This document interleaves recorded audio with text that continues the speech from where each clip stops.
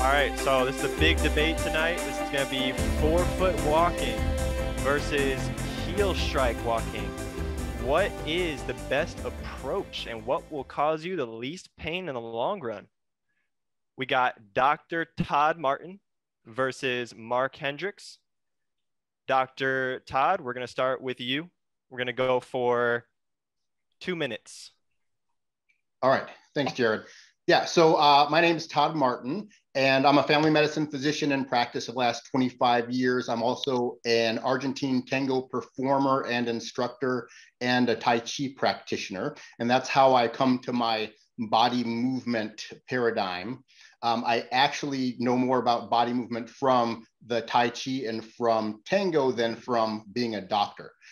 Doctors actually don't do a lot of thought about walking and gait for normal people. They focus primarily on people who have neurological conditions like a stroke or multiple sclerosis or a variety of different issues that people can have. They really don't focus on normal people who just walk abnormally and end up with a lot of pain and issues with their feet, with their knees, their hips, and their back.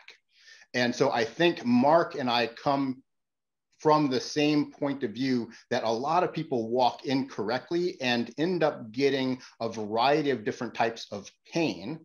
I think we just came to the different conclusions on what the issue is. So I still believe that heel strike walking is the way people have always walked historically and should be walking right now.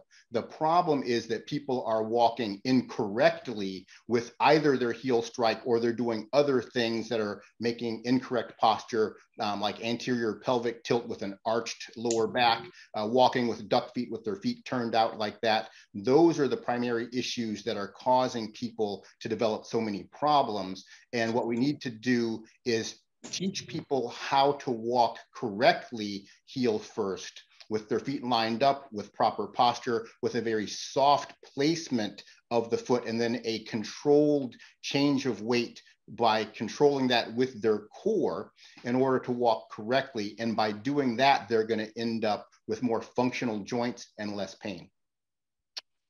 All right, that is 2 minutes. Mark, your turn to respond.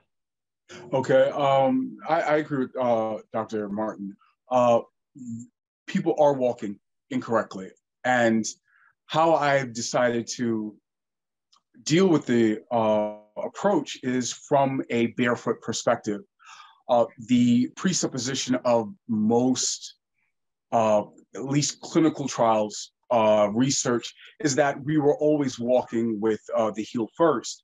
And I believe that is more of a mimicked pattern than an actual self-revealed pattern. And because of that, I use the anatomical structure of the foot and its the metatarsals and their ability to absorb and the webbing between, just like how we have webbing between our fingers on the palm, because it's not just the fingers that are separated, it is the phalanges are separated within the palm of the hand, and the same is for the foot.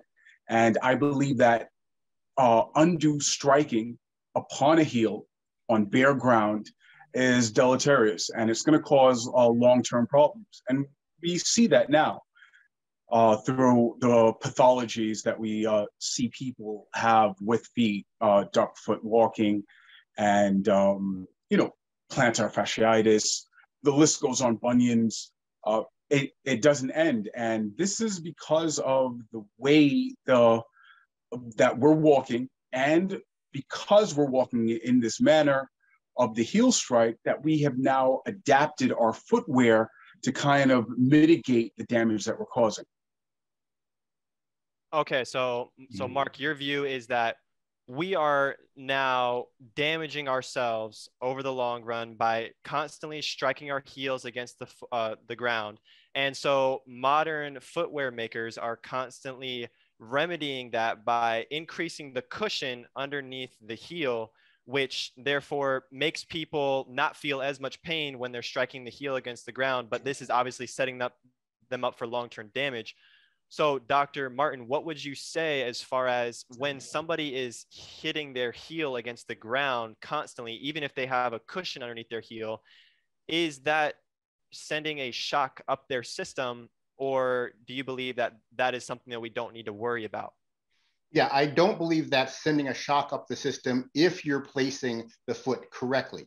You can place very gently on the heel while your root or weight is still on the rear leg, and then you're using your core to control the change of weight in a gradual fashion to your forefoot flat position, and then move forward.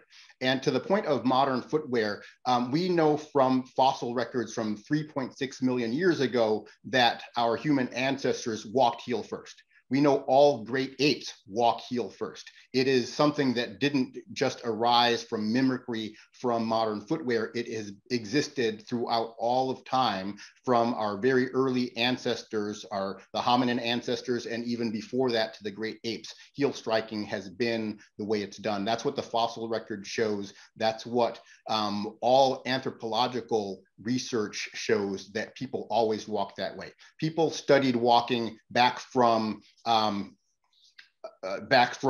Da Vinci, studied walking. Galileo studied walking. Aristotle in 600 or 300 BC studied walking, and nobody describes anything other than heel placement as the normal way humans have ever walked. So you can't blame normal footwear, normal or modern footwear, shoe wear for this. However, Mark is correct that because a lot of people place incorrectly on their heels, they're leaning forward and crashing hard into their heels. The fact that they have the cushioning on their shoes allows them to do that without really feeling the significant repercussions, because it's not just the heel impact. When you lean forward and push off and land with a very strong heel strike, what you're also doing is misaligning your joints, where the body weight, the center of gravity, is going to be towards the insides of your knees, insides of your feet, insides of your hips. And that incorrect weight positioning, not on the tripod of the foot, is going to concentrate all that weight towards the insides of the joints, which is going to collapse the arches, collapse the inside of the knee joint, which is where most people develop their arthritis, and also the inside of the hip joint, which is where people get arthritis. So I think it is not normal heel striking that's the problem. And the research shows it's anywhere from 25% of people end up with chronic knee pain. It is increasing in prevalence over years, over decades, since the 1920s. So more people are walking incorrectly now than they used to before. And I think some of that is due to the fact that we keep trying to cushion the issue the wrong way with the shoes. But the majority of people go through their entire lives, and I know many of my patients who are in their 80s and 90s walk heel strike. Every single person in the world practically walks with a heel strike, and they don't all end up with knee pain or plantar fasciitis. It's a minority of people who do. That minority is growing, unfortunately, because people are starting to walk with a more dysfunctional way. But throughout humanity, people have always walked heel first without having many issues. Cool. Yeah. So yeah, that makes a lot of sense. You know, my dad, he walks heel, he doesn't walk with the heel strike. My mom walks with the heel strike, and they don't have any knee pain or ankle pain. So you believe that the natural foot strike is a light tap of the heel, and then the rest of the foot follows forward. So that's different than somebody slamming their heel on the ground when they're wearing padded shoes. So Mark, do you think that the subtle tap of the heel is that deleterious to the overall structure of the leg? No, if you're talking about in terms of a stroll, and I think this is where I've always said this, if you're walking from the kitchen to your family room and you're using a heel strike, right, a gentle walk, it's fine. It is okay. Like no one, I have not seen anyone suffer from that. In terms of what I'm talking about is walking with the intention of exercise. And Tai Chi teaches motor patterns, or at least motor control. And that soft touch on the heel strike is not at a pace that someone would normally walk in a bustling city. They're going to walk with a faster pace, and then that's going to incur a harder strike. To touch down in a Tai Chi manner is a softer, more focused and mindful approach. And that is also why those same practitioners also walk backwards as a therapeutic practice, because the heel striking is overall is going to add up. Because the biggest issue that I have with the heel strike, not that I have personally, what will happen is that the calcaneus can evert and invert. And it's a small degree, but it is still pronounced, especially when you're doing 10,000 plus steps a day. The calcaneus inverts only on two positions, in full plantar flexion and in full dorsiflexion. Those are the two end ranges. Without that, the talus joint keeps it everted until it reaches either of those extremes, of which then it will invert and come towards that midline, that center line in our body. The more that you practice landing with an everted heel is the more damage to other aspects of your foot and your gait upstream from that gait pattern that you'll cause. Gotcha. So you need the pronation and the supination of the foot, and then also the toes, they need to be able to splay out. And so when they hit the ground, so all the force when you are walking on your forefoot, it seems that the force, it is distributed throughout the entire foot, as opposed to when you are hitting the ground, even if it's subtle with the heel, it seems that the force is localized to the area and then you kind of roll onto the foot. So is there a difference between that and, for instance, say your elbow, if you're hitting your elbow on the ground, or versus your entire forearm? Would you say that there's a difference in the fact that the heel is designed to take that impact? Yeah, I would definitely say there's a difference, because the heel is designed for that. And the heel has a thick fat pad over it that we evolved over millions of years that allow it to be perfectly situated for landing on the heel. Again, not leaning forward and pounding into the heel, but landing normally. And then when you control your movement correctly from the core, it controls the amount of pronation that you're doing, and it keeps the foot lined up in the proper positioning. So by the time your full weight is on the foot, you have the entire tripod on the foot. When your foot first hits the ground, your weight is really on the rear leg at that point. And so then you're gradually transferring the weight as you use your abs to transfer your spine directly over the new standing leg. And that is a gradual process that occurs using our lower abs and our upper abs and our hip actions. So by the time your full load is on the foot, the weight is evenly distributed, the forefoot can splay out like it should, and you have the proper weight distribution so everything is lined up correctly. And I would just say that, I mean, we know from evidence that humans have always walked this way. So there has to be some really great need or drive for us to throw out what humans have been doing forever.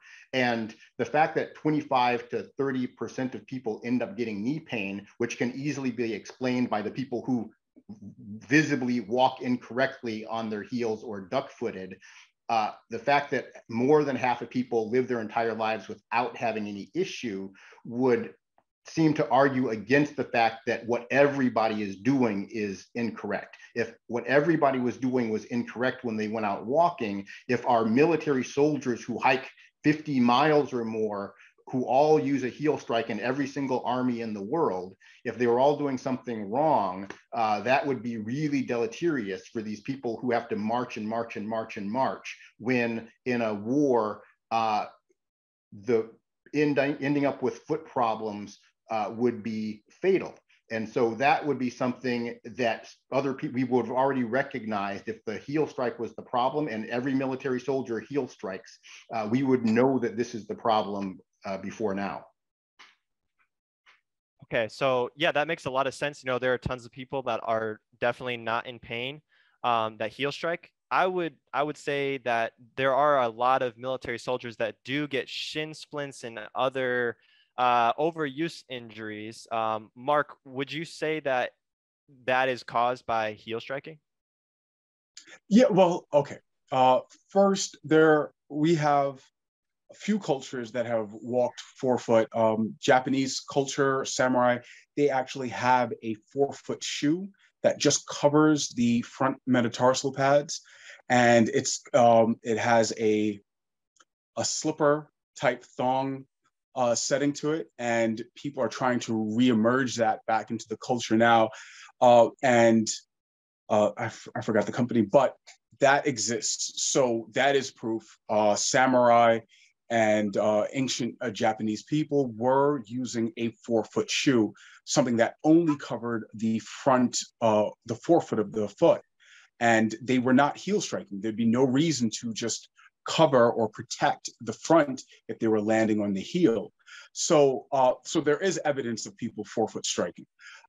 What we don't have and truly don't have is evidence of people being witnessed walking in the wild without any sort of interaction with who is actually witnessing them, who's observing them.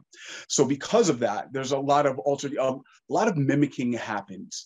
And because of that, we're not really getting a chance to see people on their own without the influence of the observer and seeing how they would normally move.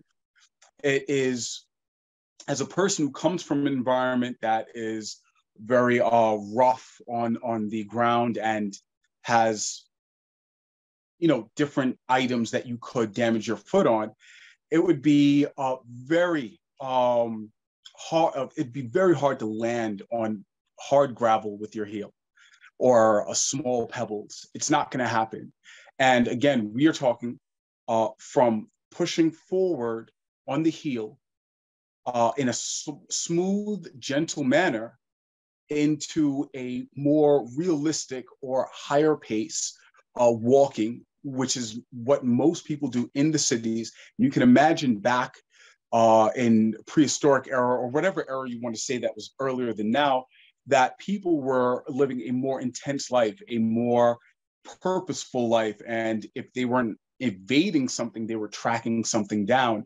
And through that, they would have no chance to really relax upon a heel and then roll over. These people are pacing. They're actually pursuing or evading. So that requires a higher level of performance. As to the soldiers are notorious, or you ask any soldier, they'll tell you that these boots hurt. In fact, we're finding that as the heel progresses in height, that we're having more complaints. And at no point, since everybody knows that we walk on our heels and everyone is doing it and it's perfectly fine, for some reason, the thickness of the heel seems to be getting larger and larger, even though we all know how to walk on our heels. For some reason, we are trying to mitigate the damage that's being caused. People are complaining, and that is why they're coming up with more cushion as the answer. And not only are they doing that, we've always known what the shape of a foot is, yet for some reason, all of the shoes that are conventionally manufactured have this narrow toe box that is the antithesis of what the foot needs. In fact, the foot needs a foot-shaped toe box. And up to now, even though we all see the anatomical structures, we all have the diagrams, yet we are all wearing shoes. We're all complicit in this, wearing shoes that do not fit the feet, whether in athletics or for high fashion. So to say that we are doing something because we've always done it, and yet we're now catching ourselves doing this backwards behavior, forcing our feet into these things as per normal. And we see what normal gets us: a lot of injury. Right. It seems like also when you're walking on the forefoot, it seems to be easy to transition into a run. So, Dr. Yes. Martin, do you think that is, what do you think about that? Yeah, well, I'm not going to, first of all, defend the shoe companies, because I do think the sort of shoes they're designing are not appropriate for what the problems people have, for the reasons I already mentioned. People who heel strike incorrectly and just cushioning that more and more and more is not helping the problem. I'm very much in favor of people learning how to walk barefoot, walking in minimalist shoes so they can really feel the ground underneath them. But if you can find videos on YouTube of African tribes, people in South America, people who walk habitually barefoot out on the savannah, in the plains, and they're all walking with a heel strike.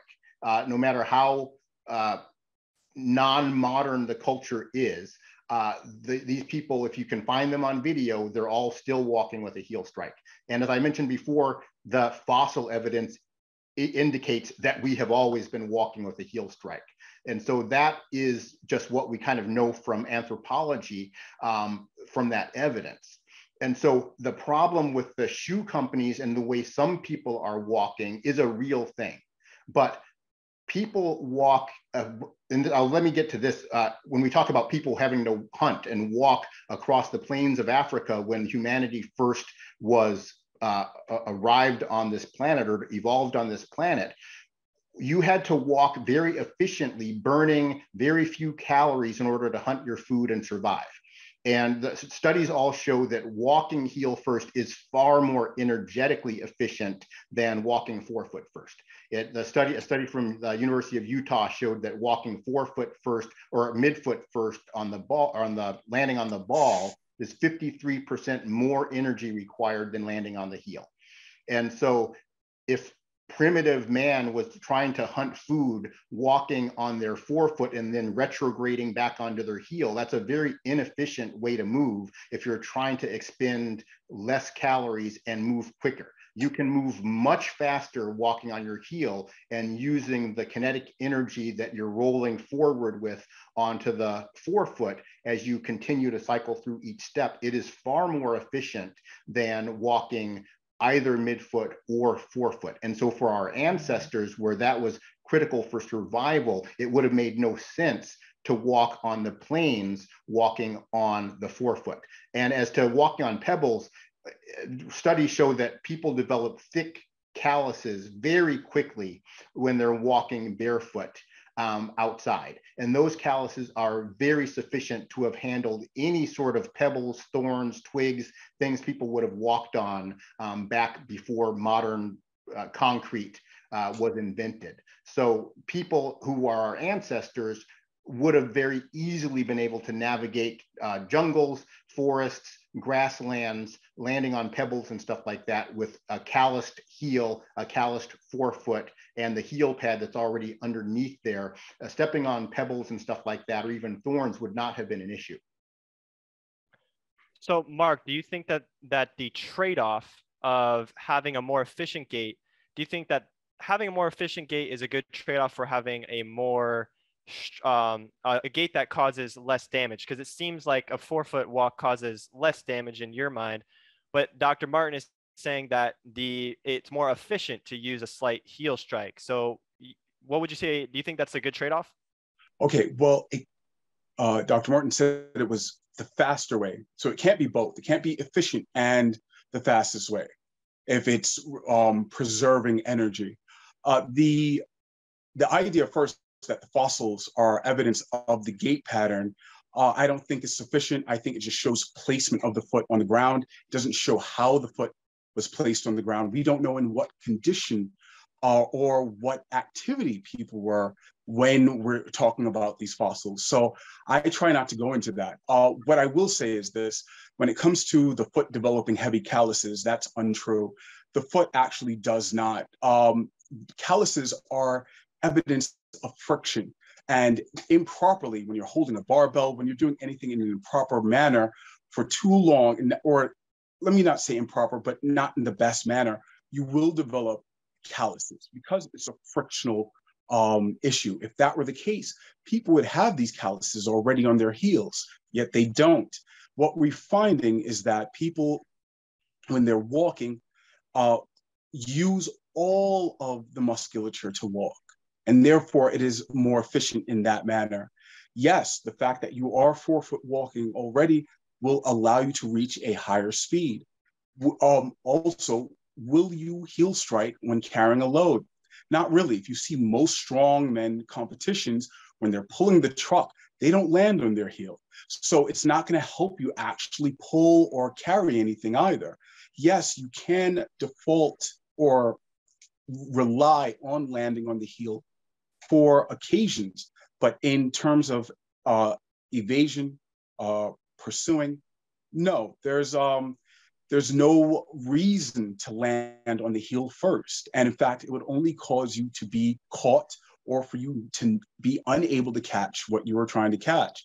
Because if you're doing something like persistence hunting, the idea that you're going to lazily rock the foot forward because it's more efficient in order to chase down an animal or to at least exhaust it wouldn't be as applicable as a forefoot walk would, which would allow you to keep a springer, a more athletic pace, and also without, how would you say it?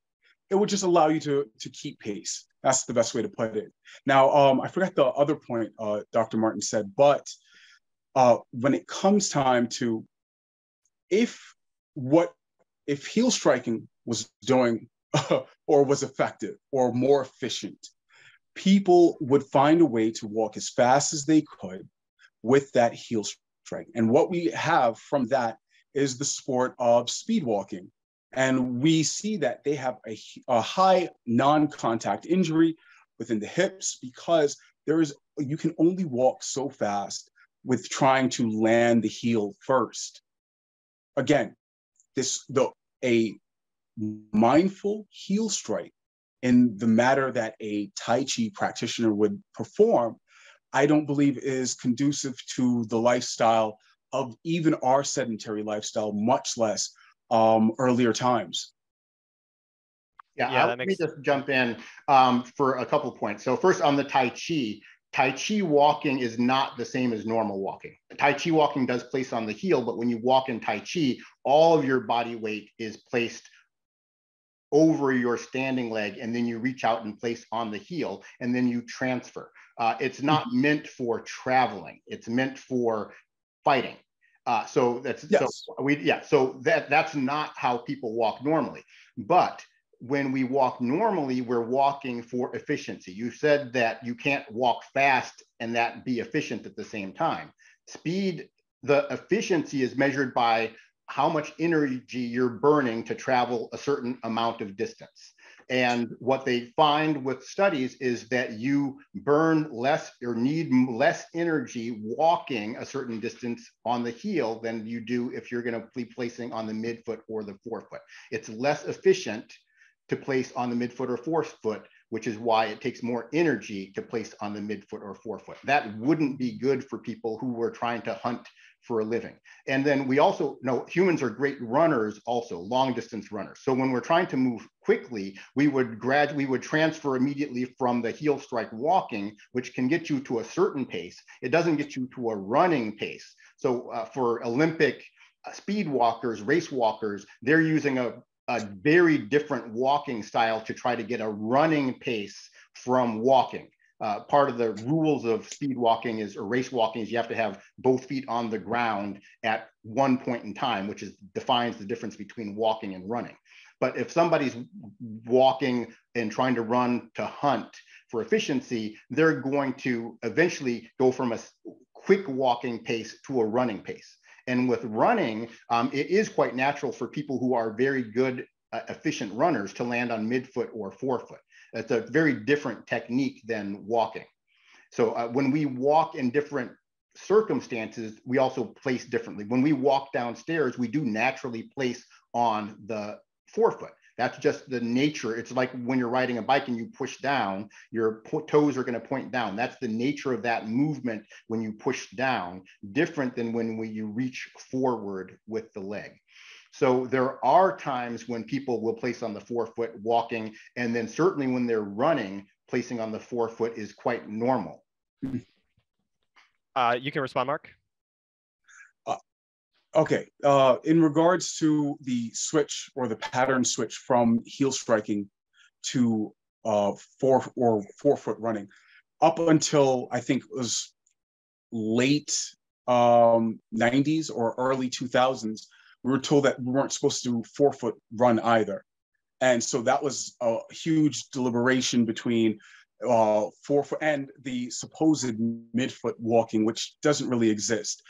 You can say that you're landing your foot as flat as possible or trying to land with the heel and the metatarsal pads at the same time. But in truth, not many people are able to actually do that. And these same people who say that they're landing on the midfoot also are wearing conventional shoes that are not zero drop, nor have a thin sole. So that is a more of a subjective account of what they're doing. In terms of now that people are coming to accept forefoot running, suddenly, I think you're going to have the same issue right now with people understanding that you lean forward to walk at a high pace and that you'll land on your forefoot. It's just it is just how this mechanism works. This idea of adoption of what seems like otherworldly when it was practical to begin with. The idea that your feet actually, or your metatarsals actually have muscles like the hallucis adductors. Those actually help to keep the metatarsals from splaying too far apart and to actually rebound. That's why we have a transverse arch. The reason for the transverse arch is to land upon, to allow for that dissipation of force. Now, yes, could you land on your heel? Yes, but you can also handstand walk on the heel of your wrist also. But people who practice handstand racing like CrossFit don't do that. They depend on the splay of the toe of the fingers to absorb that impact, because after a while it will hurt. And by handstand racing, we're not talking about fast speeds. We're talking about the same pace that is exhibited by heel strike walk. And because of our sensitivity to our hands, you see, the reason why most people are claiming not to have any issues with their feet is because we treat the feet as clubs. Very few people can actually use toes as they do their fingers. It's very rare, and you have the ability, and no one seems to be able to exhibit that, at least not in a mass scale. I'd say it's, well, a very small percentage. And that shows you that this lack of, or this kind of, how do you say this, peg leg outlook on the foot is the problem. If you're just landing on a stump, then you're going to lack the dexterity to do many other things. The heel striking keeps you in a mode of which you're confined, not only by the shoes, but through the movement of the foot. You do not develop foot dexterity. There is no one who's walking with a forefoot strike now who does not have the ability to at least display flexion of their big toe independently from their remaining toes. And some even go further to have full articulation individually. So we're talking about overall health and performance is increased from practicing a forefoot strike. All right. Yeah. So I got to go in 10 minutes, but definitely. So Dr. Martin, so with the heel striking, let's see. So when you're walking on your forefoot, it seems like, just in my opinion, it seems like you're using your foot as a spring, and it seems like you're absorbing all the impacts like easier. But what would you say that the disadvantages to forefoot walking would be? Yeah, so number one, if you're going to be forefoot walking, then you're going to be placing on the forefoot and then retrograding back to the heel. So you're actually moving less efficiently because you're actually not moving forward the whole time. Instead of rolling forward, you're actually moving your foot backwards as you're trying to move your body forward. So that is much less efficient. It also places a lot of stress on the anterior tibialis in the front of the leg and the lower leg when you're trying to lower your forefoot to the ground. And so people can get strains when doing that. It's also mainly just that it's less efficient. I'm not saying you could probably walk around forefoot relatively slowly all day long. You're going to burn a lot more energy doing that. And it's not, I think, going to help you get more healthy. People can end up with strains of their muscles. It may not be impact strains, but they're going to be having overuse strains because you are going to be using certain muscles a lot more. It's going to take a lot more work when you're trying to walk forefoot. So people who are trying to change to a forefoot walk can end up getting pain doing that. Plus, it's just really not solving the problem that you're trying to fix. If you're trying to fix the problem of developing pain from walking, then I think it's best that you change to the normal pattern of walking that people should be doing. Not everybody walks normally, but trying to change that throughout the entire paradigm of heel strike walking, which is universal. And like I said, even the great apes heel strike when they walk bipedally.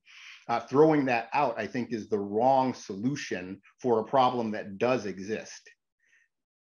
Oh, and just to go back to the, I think, Mark, you made a point about running and the controversy, and there's still controversy about whether you develop pain from either heel striking or midfoot or forefoot striking, which is the better for injury prevention. I think the research out there on that is still questionable. It's not showing a direct connection between one or the other. People who are running, regardless of how they run, end up getting injuries. But that, I think, is not the fundamental issue. So people who, if you watch competitive runners, there's running, I think the speed is more indicative of how people are going to land.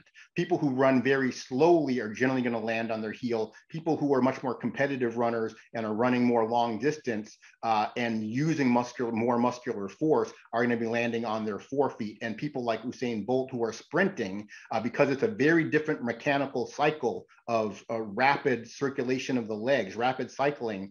When you're sprinting, you're going to be landing on your forefoot. And I talk in some of my videos about the mechanical differences between either heel strike, midfoot strike, or forefoot strike running. They're all very mechanically different.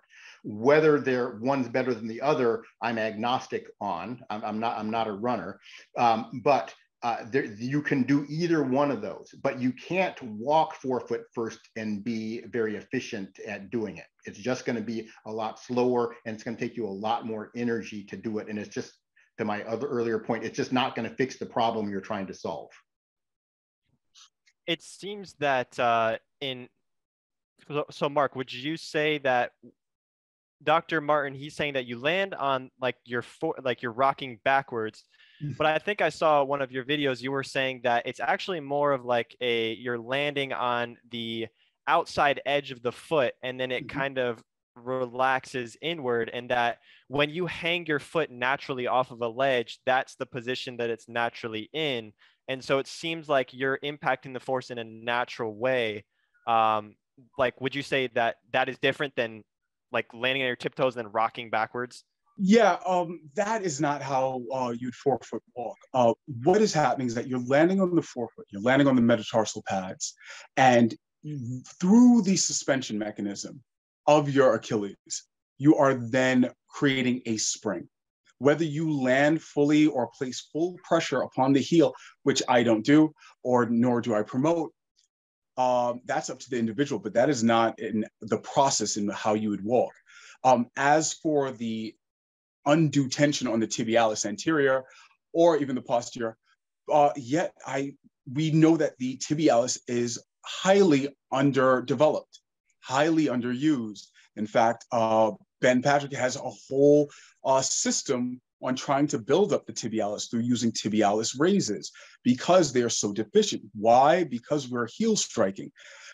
I think efficiency is using all the components that you have towards the method, not picking a few or cutting off certain muscles in order to just cut down energy usage. I think of energy usage is displaced throughout the body in a more balanced manner.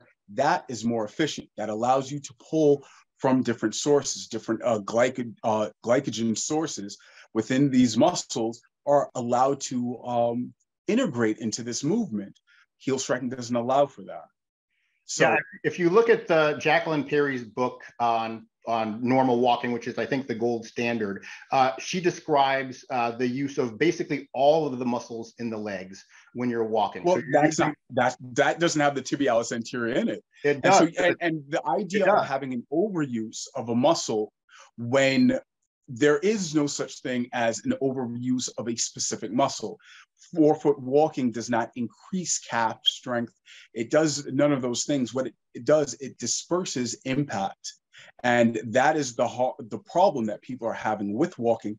And that's why they're making so many deviations in their gait, is to divert the pain that they're going through when trying to do the standard version, the heel strike. And so because of that, they have to deviate. That's why they have the duck foot. They have the duck foot because when they land, and because of the trajectory of their heel and the pain, that they collapse inwards. The reason why we have arch support in the shoes is to mitigate the pain from the heel or from the lack of inversion from the calcaneus. Because if the calcaneus inverts and you land upon that, you're going to feel that shudder. And so all these mechanisms, whether it's the arch support, the toe spring, not to mention also, we didn't mention that your use of the windlass mechanism, which is a substantial reflex in terms of our gait cycle, is non-existent because of not only the design of our shoes, but are dependent on the heel strike method. Because of that, many people don't even know what the windlass mechanism is. And that it cannot be engaged unless the toes are an extension. And you cannot get an extension through the heel strike walking. At least we don't see people doing that because...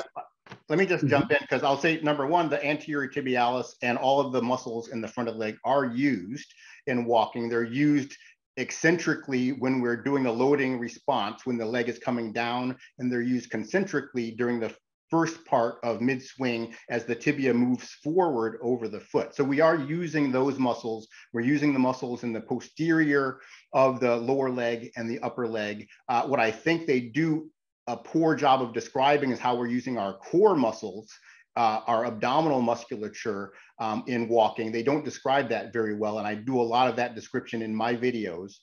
The windlass mechanism was described for heel strike walking. So, we're using the windlass mechanism to support the arch as we walk. And then when we do the heel off or the heel rise portion of the gait, the windlass mechanism is going to be in place. So all of these things are consistent with heel strike walking. Very interesting. That was a great debate for sure. Both of you guys are extremely knowledgeable in both of your fields, forefoot walking and heel strike walking.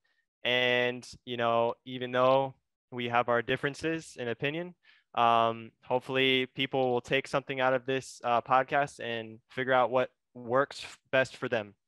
So, yeah. Thanks for having us, Jared. And thanks, Mark. All right. Thanks, Dr. Martin. All right. Cool. Thanks, Jared.